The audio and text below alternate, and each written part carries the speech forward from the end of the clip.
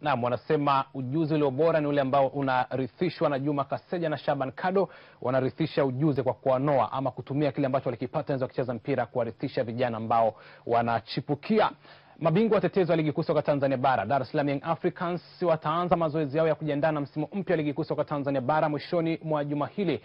Msemaji wa timu hiyo, Godizani Chicharito, amesema wameanza mazoezi mapema kwa sababu wanataka kujenga timu yao mapema, huku akisema hakutakuwa na mabadiliko makubwa sana kwenye kikosi chao.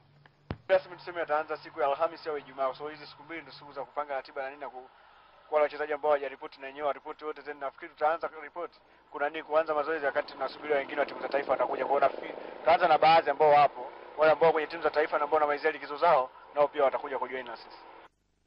Pia msemaji huyo wa Yanga amesema kabla ya kuanza kwa mazoezi ya maandalizi ya msimu mpya, watawapima afya wachezaji wote ili kuweza kubaini kama kuna tatizo kwa wachezaji wao. Wakati huo timu hiyo ya Yanga itacheza mchezo wa kirafiki na timu ya Haleluya kutoka nchini Korea. Mchezo huo utachezwa kwenye uwanja wa Uhuru mwishoni mwa juma hili.